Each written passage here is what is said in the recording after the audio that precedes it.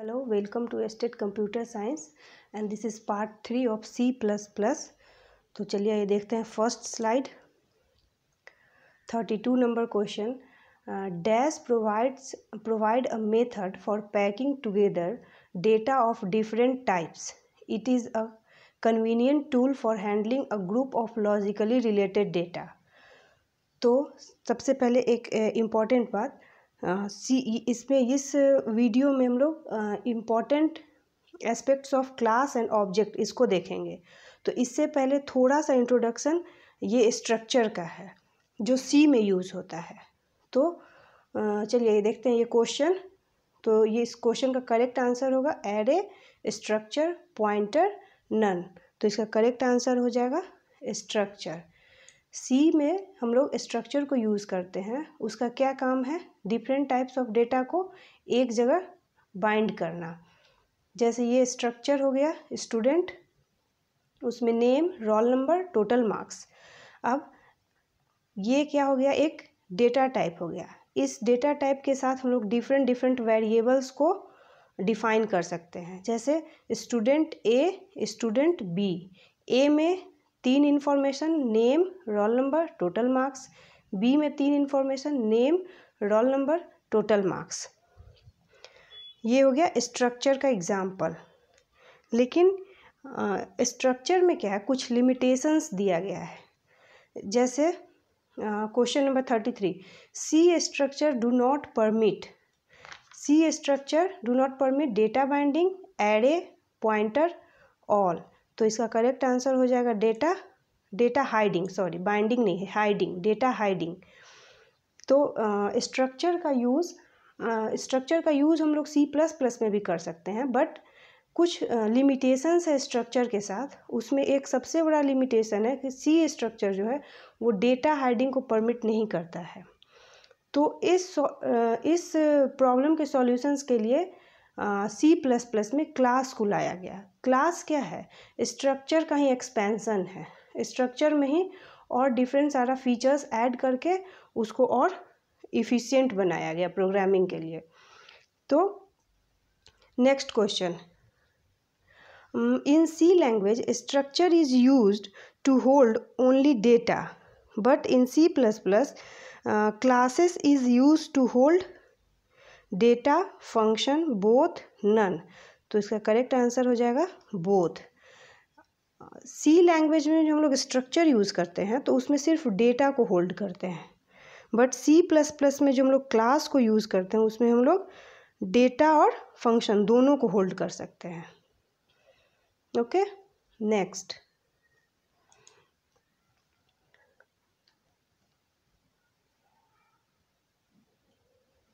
$35 number question. By default, the members of a class are dash, while by default the members of a structure are dash. क्या होगा? Members of a class are, इसका correct answer हो जाएगा A, private. और by default member of a structure are public. Class का जो भी member हम लोग क्रिएट करेंगे, डिक्लेयर करेंगे, वो बाय डिफ़ॉल्ट प्राइवेट होता है और स्ट्रक्चर का पब्लिक होता है क्योंकि वो डेटा हाइडिंग को सपोर्ट नहीं करता है. 36, a dash is a way to bind the data and it's associated functions together. It allows the data and functions to be hidden if necessary from external use. Called structure, class, both, none. तो इसका correct answer हो जाएगा class. Class में क्या करते हैं हम लोग? डेटा एंड फंक्शंस दोनों को हाइड करके रख सकते हैं एक्सटर्नल यूज से. ये फैसिलिटी भी होता है क्लास में. ये एक छोटा सा एग्जाम्पल है क्लास का. जैसे एक हो गया क्लास नेम. उसमें कुछ प्राइवेट डेटा मेंबर्स हैं और कुछ पब्लिक डेटा मेंबर्स हैं. और क्लास स्टार्ट हुआ ब्रेसेस से, क्लोज भी होगा ब्रेसेस और सेमी कॉलन के साथ. उसके बाद क्लास का जो मेंबर्स होता है उसको कुछ को हम लोग प्राइवेट डिक्लेयर कर सकते हैं, कुछ को पब्लिक डिक्लेयर कर सकते हैं. प्राइवेट जो है, प्राइवेट मेंबर वो एक्सेस होगा विद इन द क्लास और public member outside the class भी एक्सेस हो सकता है। और जो वेरिएबल्स हम लोग डिक्लेयर करते हैं क्लास के अंदर उसको क्या बोलते हैं, डेटा मेंबर। और जो फंक्शन हम लोग डिक्लेयर करते हैं क्लास के अंदर उसको बोलते हैं मेंबर फंक्शन। ये एक स्टैंडर्ड नेम है C++ का। Next, the class body contains the declaration of variables and functions. These functions and variables are collectively called, जो क्लास में हम लोग वेरिएबल्स और फंक्शंस को डिक्लेयर करते हैं इसको कलेक्टिवली क्या बोलेंगे, information, data, class members, none. तो इसका करेक्ट आंसर होगा क्लास मेंबर्स। ये सब क्या है, क्लास का मेंबर ही तो है। इंट, नंबर, फ्लोट, कॉस्ट, ये function gate data, put data, ये क्या हो गया, मेंबर, डेटा मेंबर क्लास का। और ये क्या हो गया, मेंबर फंक्शन हो गया। और यहाँ पे देखिए प्राइवेट यूज़ नहीं किया हुआ है, मीन्स ये बाय डिफ़ॉल्ट क्या है, प्राइवेट है। अगर हम किसी में भी प्राइवेट पब्लिक नहीं लगाएंगे तो बाय डिफ़ॉल्ट सब प्राइवेट हो जाएगा। इसलिए जो पब्लिक फंक्शंस को यूज़ करना उसके आगे पब्लिक लगाना, कीवर्ड लगाना बहुत ज़रूरी है। 38 number question, the private data of a class can be accessed only through the object, only through the dash of the class, object, member function, both, none। तो इसका करेक्ट आंसर हो जाएगा member function. जो भी private data होता है class का उसको सिर्फ उस क्लास का मेंबर फंक्शन ही एक्सेस कर सकता है और कोई नहीं, ऑब्जेक्ट भी नहीं एक्सेस कर सकता है इस प्राइवेट डेटा को, सिर्फ ये मेंबर फंक्शन ही एक्सेस कर पाएगा प्राइवेट डेटा को। 39, इन C++ member functions can be defined where, C++ में मेंबर फंक्शन को हम लोग कहाँ कहाँ डिफाइन कर सकते हैं, outside the class definition, inside the class definition, both, none. तो इसका करेक्ट आंसर हो जाएगा बोथ। आउटसाइड भी हम लोग डिफाइन कर सकते हैं क्लास को, मेंबर फंक्शन को, और इनसाइड भी मेंबर फंक्शन को हम लोग डिफाइन कर सकते हैं। ये एक एग्जाम्पल है इसमें ये आप लोग टोटल जो भी कॉन्सेप्ट्स होता है C++ प्रोग्रामिंग का, कैसे क्लास यूज़ करते हैं, कैसे ऑब्जेक्ट यूज़ करते हैं, कैसे ऑब्जेक्ट बनाते हैं और कैसे ऑब्जेक्ट के थ्रू फंक्शन को कॉल करते हैं, कैसे प्राइवेट मेंबर्स को डिक्लेयर करते हैं, कैसे पब्लिक मेंबर को डिक्लेयर करते हैं, ये सारा कॉन्सेप्ट्स क्लियर हो जाएगा। चलिए आइए देखते हैं। ये हो गया दोनों हेडर फाइल जहाँ से हम C++ प्रोग्राम को लिखना स्टार्ट करते हैं। ये हो गया एक क्लास आइटम, उसमें दो डेटा मेंबर्स हो गया। ये बाय डिफ़ॉल्ट क्या होगा, प्राइवेट होगा क्योंकि यहाँ पे पब्लिक नहीं लिखा हुआ है। Int, number, float, cost. उसके बाद एक यहाँ पे फंक्शन हो गया गेट डेटा। गेट डेटा में दो आर्ग्यूमेंट है, एक इंट और एक फ्लोट। फिर एक फंक्शन हो गया पुट डेटा। पुट डेटा में हम लोग प्रिंट करा रहे हैं नंबर और कॉस्ट, और जो नंबर में वैल्यू होगा सो और कॉस्ट में जो वैल्यू होगा सो। फिर देखिए यहाँ पे एक गेट डेटा है, उसको आउटसाइड हम लोग डिफ़ाइन किए हैं क्योंकि क्लास में हम लोग फंक्शंस को आउटसाइड भी डिफ़ाइन कर सकते हैं और इनसाइड भी डिफ़ाइन कर सकते हैं। तो यहाँ पे पुट डेटा को इनसाइड डिफ़ाइन करके दिखाया है और गेट डेटा को आउटसाइड। गेट और ये दोनों फंक्शन को हम लोग आउटसाइड भी कर सकते हैं, दोनों फंक्शन को इनसाइड भी कर सकते हैं। तो और जो इनसाइड जो फंक्शन को हम लोग डिक्लेयर करते हैं उसको क्या बोलते हैं, इनलाइन फंक्शन। तो क्या हो गया, यहाँ पे गेट डेटा फंक्शन उसको डिफाइन किया, नंबर में a, कॉस्ट में b। ये फंक्शन का डेफिनेशन हो गया। अब यहाँ से मेन प्रोग्राम स्टार्ट हुआ। इंट मेन में क्या है, आइटम जो क्लास है उसका एक ऑब्जेक्ट बना x। ओके, फिर यहाँ पे उस ऑब्जेक्ट x को प्रिंट करा रहा है। फिर x के थ्रू हम लोग कॉल करेंगे गेट डेटा को। गेट डेटा में क्या है, 100 और 299.95। तो जैसे ही ये ऑब्जेक्ट इस फंक्शन को कॉल करेगा, ये कहाँ जाएगा, गेट डेटा यहाँ आएगा, उसमें नंबर और कॉस्ट में ये दोनों वैल्यू असाइन होगा। और फिर एक्स डॉट पुट डेटा में जैसे ही इसको कॉल करेगा वो यहाँ आएगा और दोनों को प्रिंट करा देगा, नंबर और कॉस्ट। फिर यहाँ पे दूसरा ऑब्जेक्ट है, कितना भी नंबर ऑफ ऑब्जेक्ट्स को हम लोग डिक्लेयर कर सकते हैं विथ डेटा टाइप आइटम, क्योंकि आइटम एक क्लास है यहाँ पे। तो यहाँ पे ये क्या हो गया, डेटा टाइप हो गया। तो एक्स वाई में भी same process, Y dot gate data, Y dot put data. Programme यहाँ पे एंड हुआ। अब यहाँ पे आउटपुट क्या आया, ऑब्जेक्ट एक्स ये number is equal to 100 and cost is equal to 299.5। इस फंक्शन के थ्रू ये प्रिंट हुआ और इस फंक्शन के थ्रू वैल्यू असाइन हुआ और पुट डेटा के थ्रू ये टोटल प्रिंट हुआ। फिर ऑब्जेक्ट वाई सेम प्रोसेस। तो ये हो गया एक प्रोग्राम टोटल, जिसमें सारे कॉन्सेप्ट्स क्लियर हो जाएंगे। आप लोग एक बार अच्छे से इसको खुद से भी रिवाइज कीजिएगा इस प्रोग्राम को।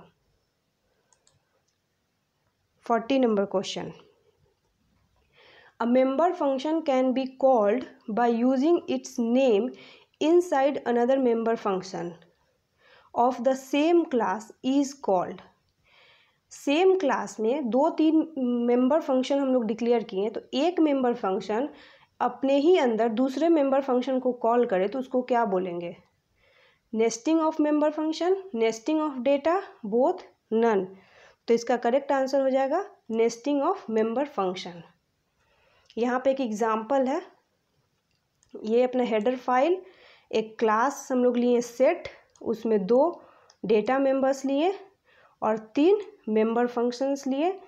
अब यहाँ पे लार्जेस्ट को डिफ़ाइन कर रहे हैं और ये मेंबर फंक्शंस को डिफ़ाइन करने का, ये लिखने का ये तरीका है। इंट मतलब रिटर्न टाइप, सेट कौन सा, क्लास सेट के क्लास सेट में इसको डिफ़ाइन कर रहे हैं। लार्जेस्ट ये वाला फंक्शन वॉइड में if m greater is an equal to n return m else return n। ये हो गया लार्जेस्ट का डेफिनेशन, लार्जेस्ट फंक्शन का। फिर एक इनपुट है जिससे हम लोग इनपुट देंगे m और n में, और एक हो गया डिस्प्ले जिससे, और एक यहाँ पे है डिस्प्ले फंक्शन, उसमें क्या कर रहा है, लार्जेस्ट वैल्यू को प्रिंट करेगा और उसके अंदर लार्जेस्ट फंक्शन को कॉल कर रहा है। जैसे ही कर्सर यहाँ लार्जेस्ट फंक्शन जैसे ही आएगा यहाँ पे कर्सर, वो ऑटोमेटिकली कंट्रोल ट्रांसफ़र होगा यहाँ पे ये कंपेयर करेगा दोनों नंबर m और n में जो इनपुट दिया गया है, कौन बड़ा है कौन छोटा है। जो बड़ा होगा उसको ऑटोमेटिकली प्रिंट करेगा। यहाँ पे मेन में एक ऑब्जेक्ट लिए a डॉट इनपुट को कॉल किया पहले, तो हम लोग 2 इनपुट डाले। फिर a डॉट डिस्प्ले को कॉल किया इसको, तो डिस्प्ले में आया लार्जेस्ट वैल्यू, उसके अंदर इस फंक्शन को कॉल करेगा कंपेयर करके और फिर वैल्यू को प्रिंट करेगा। इसका आउटपुट हो गया input values of m and n। Means पहले ये यहाँ पे आया a डॉट इनपुट से यहाँ आया 2 input 25 and 18 from here, and then largest value यहाँ से प्रिंट किया, इसके अंदर ये लार्जेस्ट फंक्शन को कॉल किया, फिर यहाँ कंपेयर किया और फिर 25 को प्रिंट कर दिया। ये है नेस्टिंग ऑफ मेंबर फंक्शन का एग्जाम्पल। कैसे फंक्शन के अंदर, जैसे ये डिस्प्ले फंक्शन के अंदर हम लोग लार्जेस्ट फंक्शन को कॉल कर रहे हैं, तो इसको क्या बोलेंगे, nesting of member function. Next 41, we can also have arrays of variables that are of the type class. Such variables are called array of object, array of class, array of data and array of number। तो इसका correct answer हो जाएगा array of object। फिर अब ये क्यों use होता है प्रोग्रामिंग में C++ के, तो उसका एग्जांपल यहाँ है। जैसे एक एम्प्लॉय क्लास हो गया, उसमें क्या हुआ, नेम और एज, और 2 फंक्शन ले लिए गेट डेटा पुट डेटा।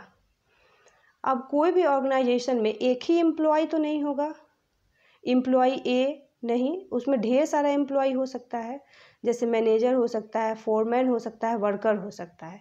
अब मैनेजर भी ढेर सारा हो सकता है। अगर एक एक रहेगा तो हम लोग 3 ऑब्जेक्ट क्रिएट कर लेंगे, मैनेजर, फोरमैन और वर्कर, एम्प्लॉय टाइप का। बट अगर मैनेजर भी एक ऑर्गेनाइजेशन में 3-4 हो तो फिर उसको कैसे डिफाइन करेंगे? तो उसको एरे ऑफ ऑब्जेक्ट हम लोग बनाते हैं। एम्प्लॉय क्लास नेम हो गया, ये मैनेजर ऑब्जेक्ट हो गया, और ये 3 मैनेजर। तो इसमें 3 मैनेजर का इंफॉर्मेशन होगा, नेम और as. Manager 1 name as, manager 2 name as, manager 3 name as. फिर फोरमैन 15 फोरमैन का इंफॉर्मेशन होगा, नेम एज। फिर 75 वर्कर, उसका इंफॉर्मेशन होगा नेम एज। तो इसके लिए यूज़ करते हैं array of objects. Next, a data member of a class can be declared as a dash and is normally used to maintain values common to the entire class. इसका correct answer होगा ए, static. A data member of a class can be declared as a static and is normally used to maintain values. पूरे programme में अगर एक ही value को different जगह पे use करना है तो उसको क्या करते हैं, स्टैटिक वेरिएबल में स्टोर कर देते हैं। ये हो गया स्टैटिक वेरिएबल का definition.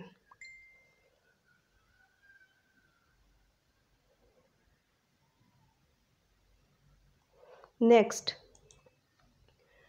43, private data can be accessed bye. Private data को कौन एक्सेस कर सकता है? Class member function, function in derived class, both A and B, and public class. तो इसका करेक्ट आंसर हो जाएगा क्लास मेंबर फंक्शन। सिर्फ क्लास के प्राइवेट डेटा को क्लास का मेंबर फंक्शन ही एक्सेस कर सकता है। 44, objects of a class can directly use any member function declared in the private section, public section, both, none. तो हो जाएगा पब्लिक सेक्शन, क्योंकि जो भी प्राइवेट मेंबर्स होता है उसको सिर्फ फंक्शन, मेंबर फंक्शन ही एक्सेस कर सकता है, ऑब्जेक्ट नहीं एक्सेस कर सकता है। तो जो पब्लिक सेक्शन में जो भी होगा उसको डायरेक्टली ऑब्जेक्ट एक्सेस करेगा, ना कि प्राइवेट सेक्शन में। ये क्वेश्चन है, which of the following is a valid class declaration. अब क्लास को कैसे हम लोग डिक्लेयर करते हैं, उसका ये 4 ABCD ये होमवर्क है। आप लोग को करेक्ट आंसर कमेंट सेक्शन में बताना है कि इसमें से कौन सा वैलिड क्लास डिक्लेरेशन है। अब नेक्स्ट में हम लोग कंस्ट्रक्टर और डिस्ट्रक्टर पढ़ेंगे, वही बहुत इंपॉर्टेंट कंसेप्ट है C++ का। ये हो गया आंसर स्लाइड, उसमें लास्ट क्वेश्चन का आंसर नहीं है, वो आप लोग को बताना है। कल सुबह फिर रीजनिंग की क्लास होगी।